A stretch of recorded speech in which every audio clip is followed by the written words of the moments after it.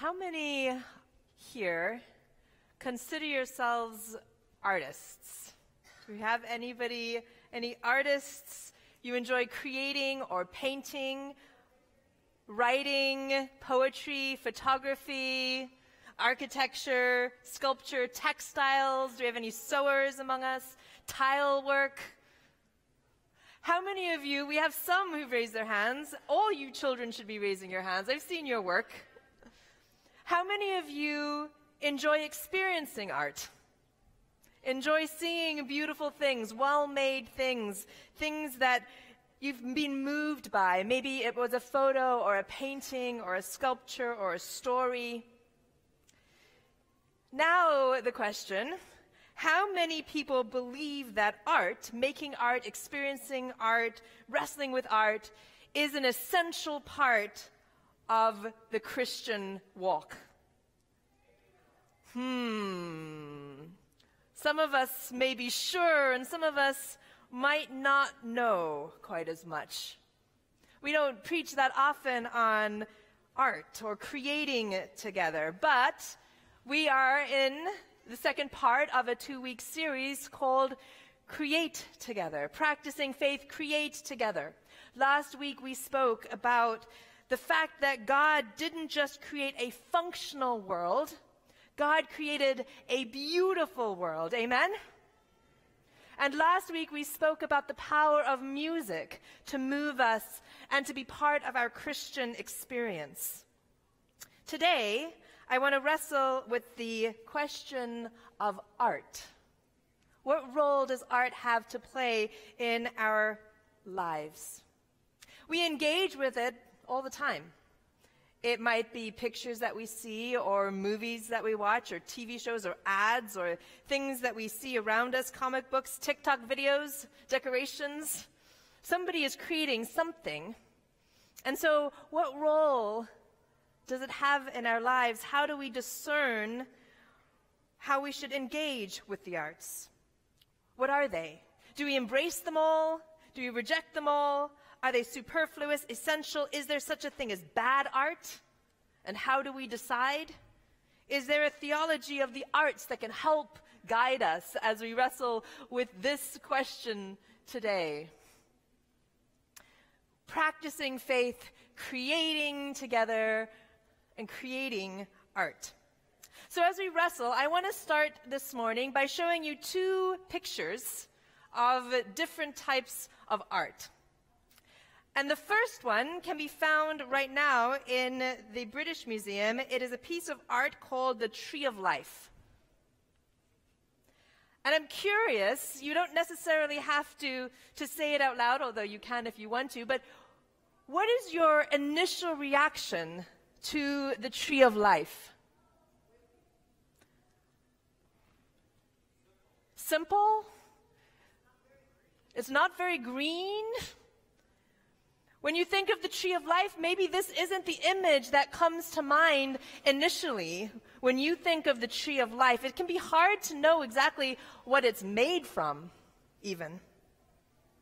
I'm going to show you a close-up of the Tree of Life and then give you a little bit of the context. This is what it's made from, the Tree of Life. And if you can't quite tell, the Tree of Life was commissioned for the African galleries at the British Museum and grew out of a collaboration between Christian Aid, the British Museum, the Christian Council of Mozambique, and 4 artists from Mozambique working in something called the TAE, or Transforming Arms into Tools. Almost immediately after the armed struggle for independence in Mozambique that lasted until 1975, the country of Mozambique, which is in southern Africa, my family actually drove through Mozambique during this period. It dissolved into a civil war.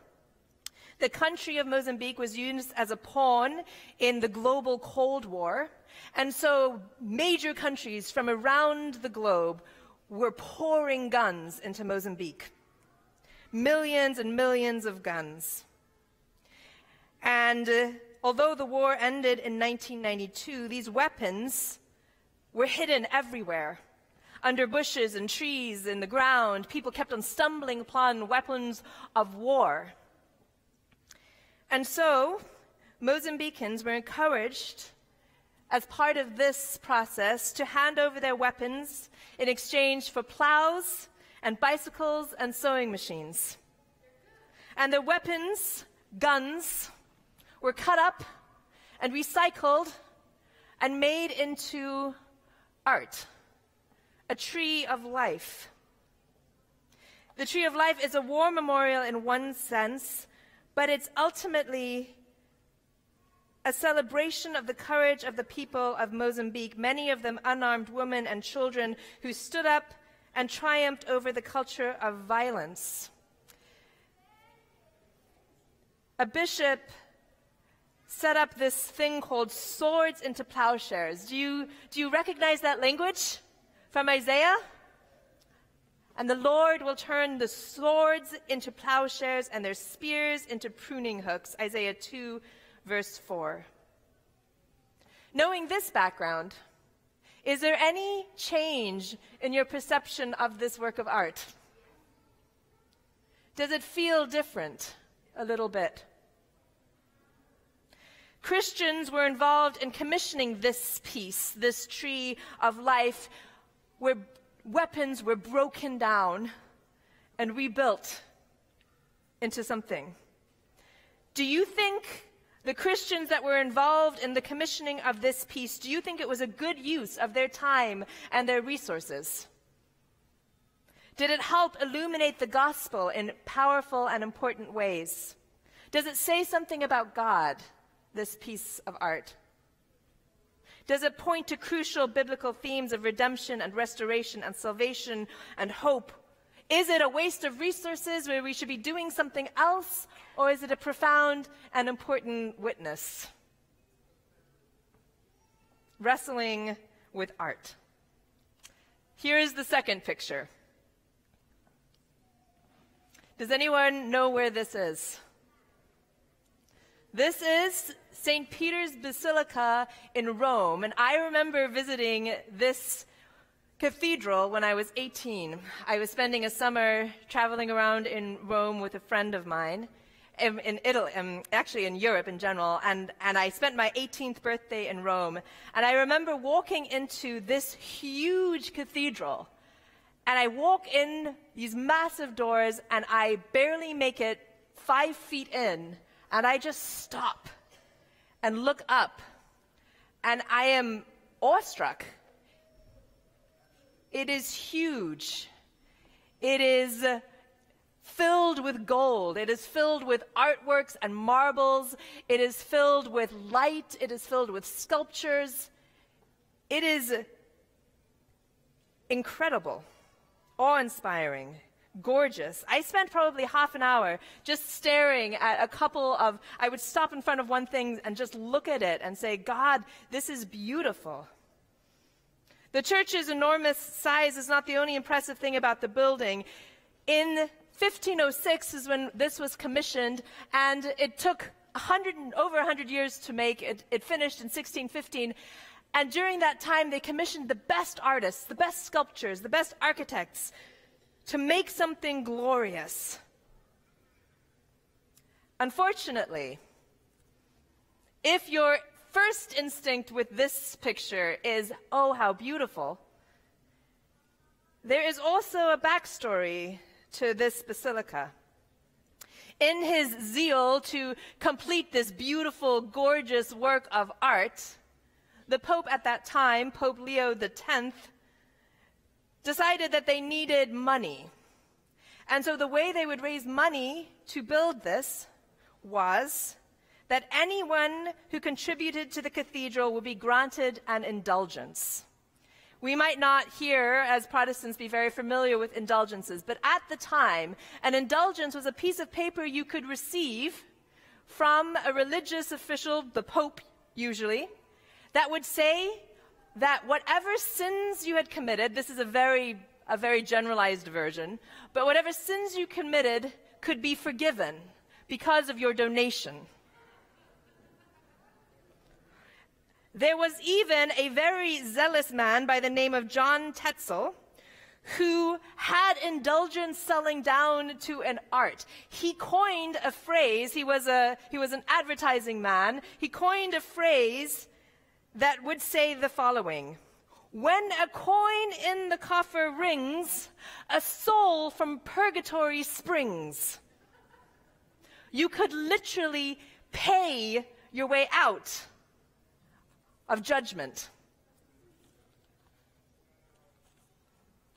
This practice of selling forgiveness for your sins, which is what the critics would accuse the church of doing. Those who were in favor of it said, no, it's more complicated. But the critics would say, what you're doing actually is you're saying you want to raise money to build something beautiful, and so the way that you're going to do that is to say, if you've committed a sin, pay us and you'll be forgiven. And it was these excesses of indulgences that actually made a man named Martin Luther so angry that he said, we need to revisit what the church is all about. The challenge of art gone wrong. Beautiful. Knowing this backstory, is there any difference in your reaction to this work of art? Christians were involved in the commissioning of this piece. Do you think it was a good use of their time and resources? It's hard. It helps illuminate things. It says something about God. Does it point to crucial biblical themes? Is it good art? Is it bad art? Is it good theology? Is it bad theology? Church family, we don't often hear sermons about art or creating art for a reason, because it is complicated. And we have to have discernment. And there isn't a simple one answer fits all at all times. It is an ongoing conversation. On the one hand are those who advise us to spend too much time thinking about the arts or spending money on the arts, and they point to its dangers.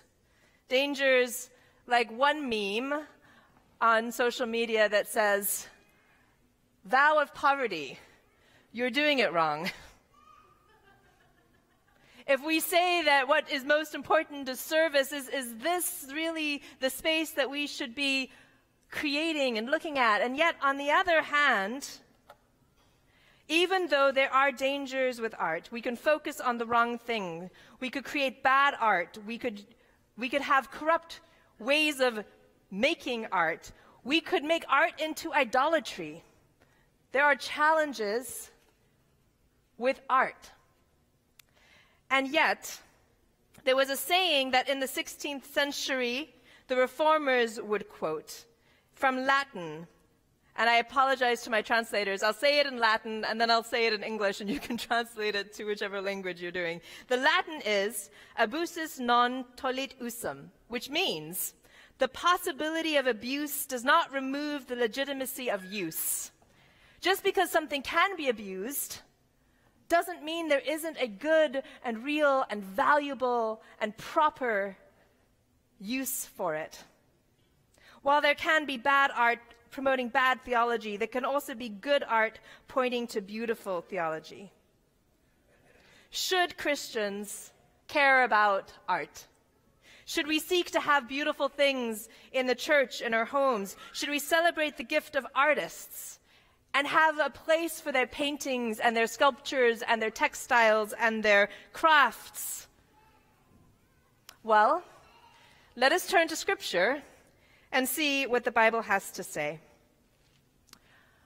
And we're going to start in the very beginning.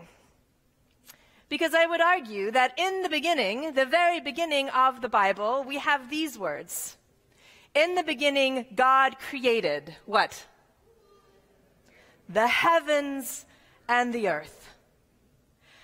And if you look at the pictures, just a little glimpse of the pictures of this earth, would you say that God is an artist?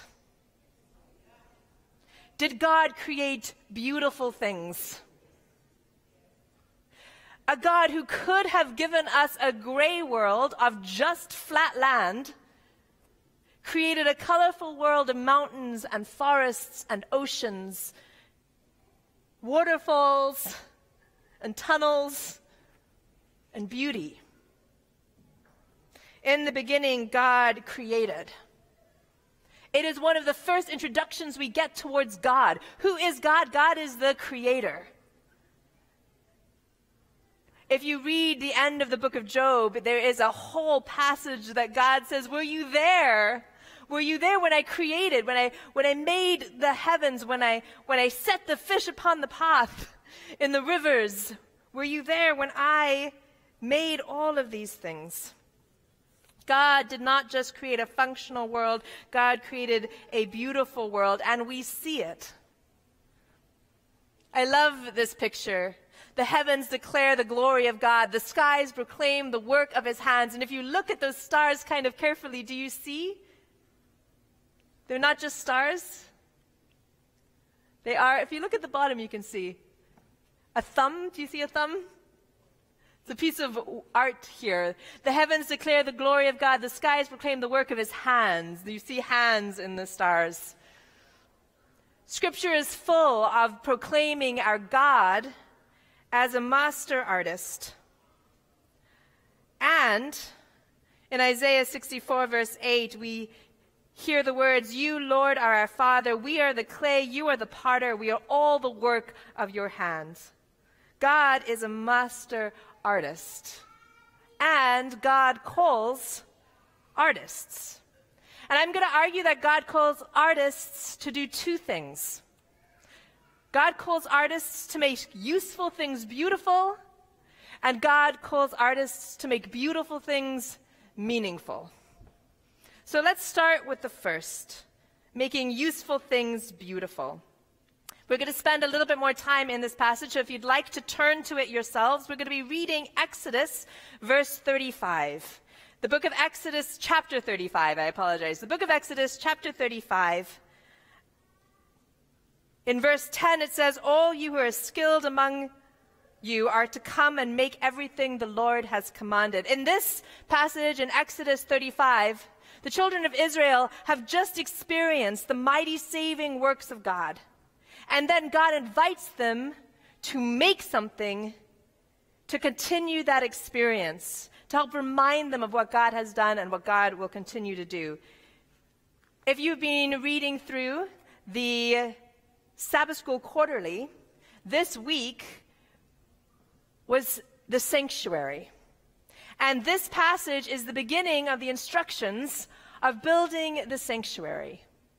The Lord says, all you who are skilled among you are to come and make everything the Lord has commanded. Then Moses said to the Israelites, see, the Lord has chosen Bezalel, son of Uri, the son of Hur of the tribe of Judah, and he has filled him with the Spirit of God, with wisdom and with understanding, with knowledge and with all kinds of skills, to make artistic designs for work in gold and silver and bronze, to cut and set stones, to work in wood, and to engage in all kinds of artistic crafts. We know the name of Moses, the one that God chose to help liberate and lead the Israelites. But God called Bezalel to help create an environment that the Israelites worshipped in and through and with for centuries. And God said, I want you to make this with skill and art. He gave particular instructions. And he has given both him and Oholiab, son of Ahisamach of the tribe of Dan, the ability to teach others.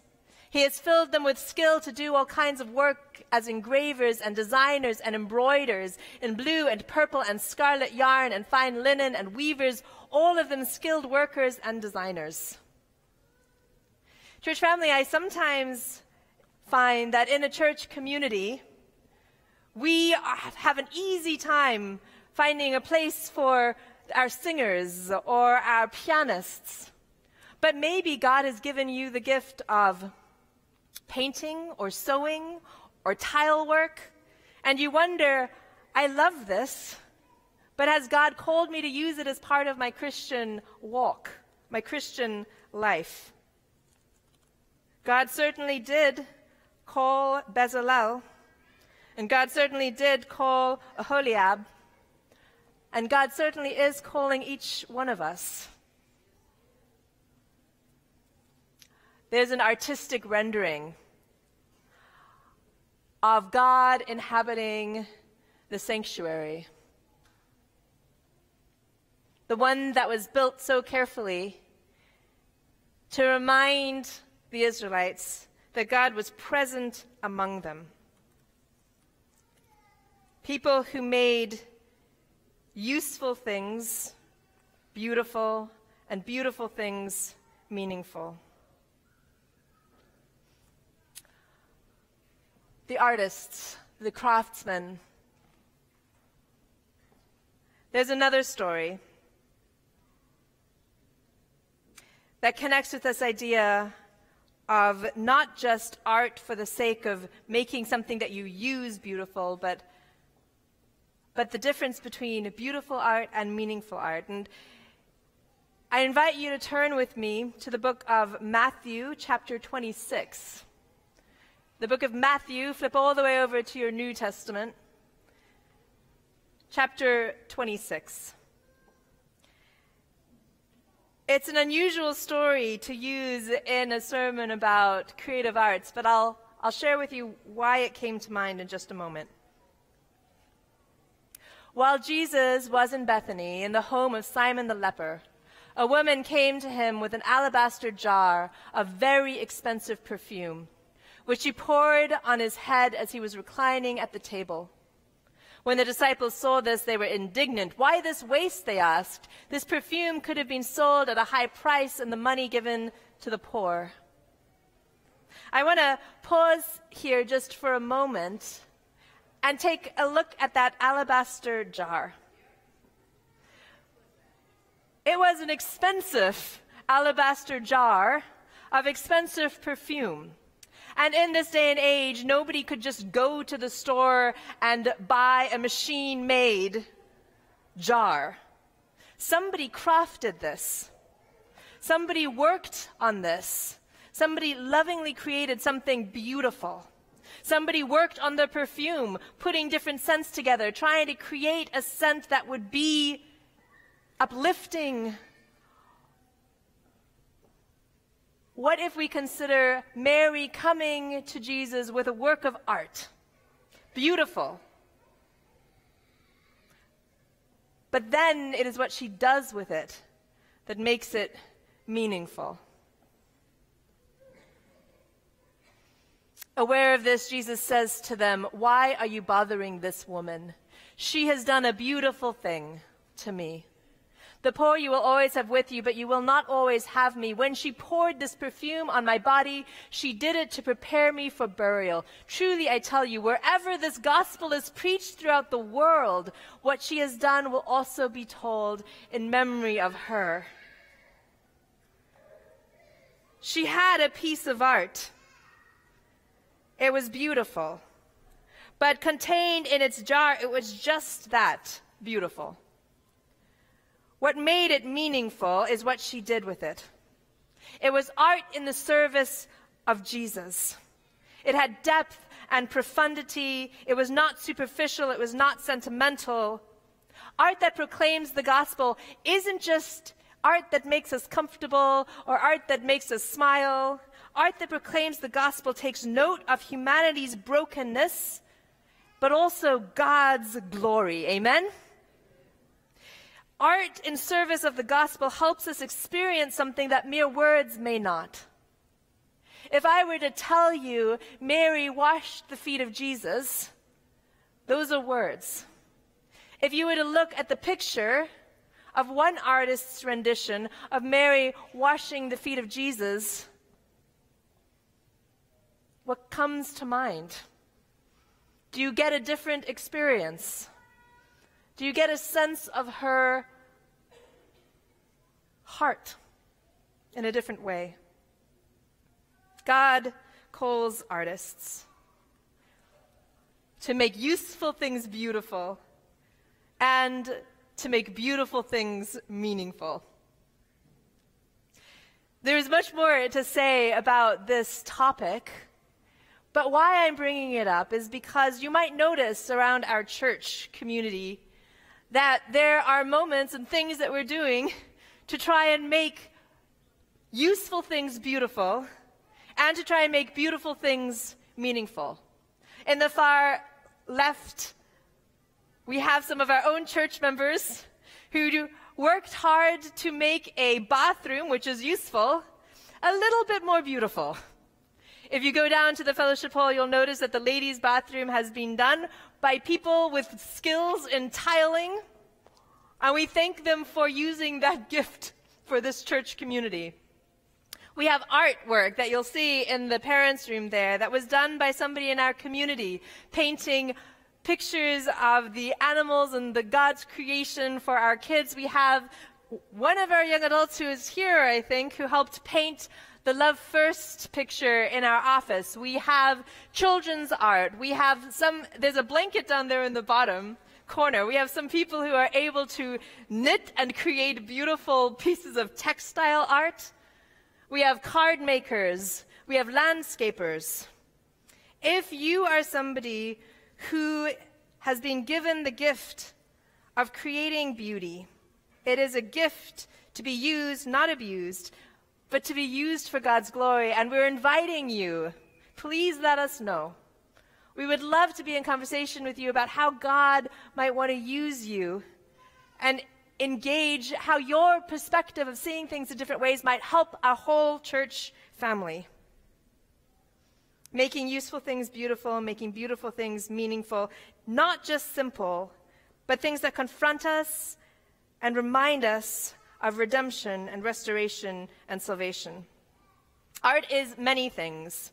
It is painting, it is pottery, it is textiles, it is storytelling. If you're a creative writer, if you are somebody who likes to write poetry, but it is also, in this day and age, art also includes photography and videography. Every choice that you make when you make an edit is an artistic choice. So we want to say an invitation. If you are an artist, we want to encourage you. If you know an artist, we want you to encourage them. But I want to end, we've got a little bit of ways to go, but I want to, here towards the end, share a video with you. A couple weeks ago, we had some videographers here. They shot videos, they took pictures, and they used the medium of video and photography and storytelling to tell the story about how God has been moving in this church community.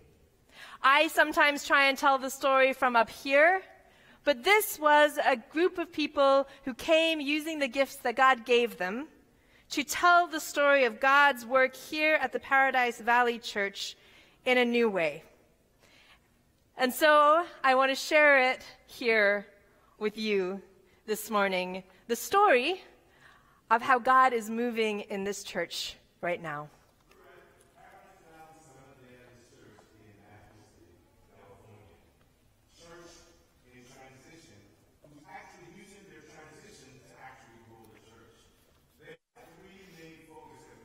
Number one, they are a welcoming church.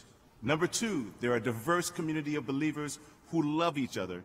And number three, Jesus is first in the ministry of the Paradise Valley Seventh-day Adventist Church. We love this church, and we want you to see Paradise Valley.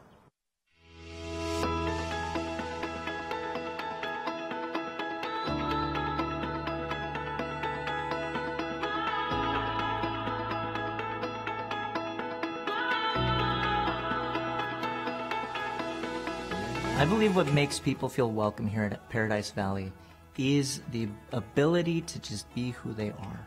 We have options to be able to be a part of in Sabbath schools or small groups. We have numerous language groups that meet, whether it be Haitian Creole, Spanish, English, Tagalog. And I love that when people come, they can find a space to be able to feel most comfortable in and to be able to worship in. I like the fact that it was very welcoming when I first came here. I didn't know anybody at first, but I got to know more people, and it was a welcoming experience. I don't think you would be able to learn about God if it wasn't a friendly place. There are stories of people loving people in really profound ways here that I get blessed by and that I am amazed by, that I am learning from. There's people who know how to love well here that I am learning from in terms of hospitality, in terms of just opening up their arms to each other. So I think we're on the way because God is moving here. And I think many communities are on their way as long as they follow where God leads. They've been truly like a family. So they've been like my second parents. It's like a safe place for like those that are still transitioning to adulthood. Worship can be anywhere as long as there's like the people. And we're a national city, which is like a lot of diversity, and we do our best to welcome everyone, since it's not just about like a certain like target audience. I feel like it's an urban church. A lot of Seventh-day Adventist churches here in California are embedded in the suburbs, but here you serve such a different demographic. And that means, you have different ethnicities and you have the Tagalog class that meets, you have the Haitian group, you have this, but yet it all comes together. So let's get everyone in the community here that we could be that beacon of light where if you need something, to come to Paradise Valley. When I came here, my son and I, believe it or not, came on crutches. We had a bad car accident. They parked our cars for us. It was like a ballet service, and people were so kind. We just stayed because we fell in love with the members and how nice they were to us. They didn't know us, but they were just so kind and loving.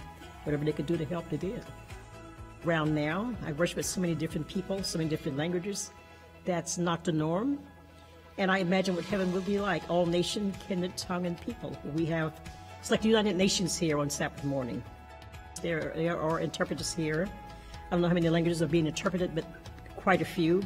You're given the headset, and you can enjoy the entire service from beginning to end. There's a lot of different groups, but then we all come into the sanctuary. You can always learn things from others, right? You have to interact, you have to socialize. How can you appreciate another culture if you don't get to know them? I left the church and I just came back last year, and this is where we fit in. We tried other churches, I tried lots of churches. But if you make the effort and get to know people, they're there for you. We are the same. We may have different colors, we may have different backgrounds, grow up in a different country, speak a different language, different culture, but the needs of the individual is all the same. Whether they live in Middle East or they live in Asia or they live in Europe, the needs are the same. We also have Friendships for Hope, which helps refugees. As it helped my family because we're refugees as well. So a lot of those that are like new to the country and those that are also like willing in the community to help those that are new to the country. So it's very much diverse and a helping hand, I would say. They have a lot of unknown difficulties that they are surrounded with. But when they come to an environment where they are accepted, when they are helped, when they know that this entity is there to help them, no matter what the cost is, we are there to help them, then they are attracted to that. And so you'll see it all over the church. You'll see these words, we love because he first loved us. And we now have people start to say that. When somebody describes a moment in their community where they were able to reach out to somebody or serve somebody and they say, we love first, or we love because he first loved us, seeing that become part of the DNA of the church has been really exciting and special to me. I do think at the heart of the gospel is this idea that we are called to love first, but we can only do that because of a God who loved us first. Paradise Valley is a church where every week we like to talk about how Jesus is our foundation, how he loves us, how we're able to trust in him, have confidence in him.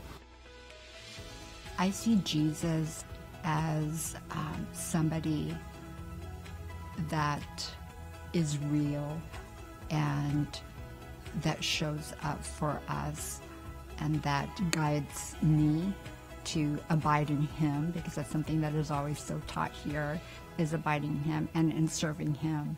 And so I believe that, there is such a strong sense of service in this church, so that's how I see Jesus.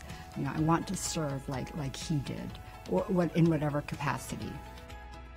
In a way, it kind of feels like you're at home, like there's no pressure when being here. You just feel comfortable around the people because they're very welcoming, and you feel the presence of God during worship and during the message. And I was up on the balcony, and the Holy Spirit baptized me. I had made the decision to get rebaptized, and the Holy Spirit I was forgiven, I was saved, I was an innocent child again. Love is the center of everything, but it's so biblical, and it's so much about what Jesus preached. The door is open for everybody. Everybody, even you speak any languages you speak, you're welcome here. Is this church actually heaven on earth? No. We have a long way to go. We are sinners, we are broken, we are fumbling. We are desperately in need of the grace of God, and it looks closer to that 1 John picture of a church that loves first, that is infused by the love of God, and that you come here and it's like, there's something here that reflects a type of love that I haven't experienced before.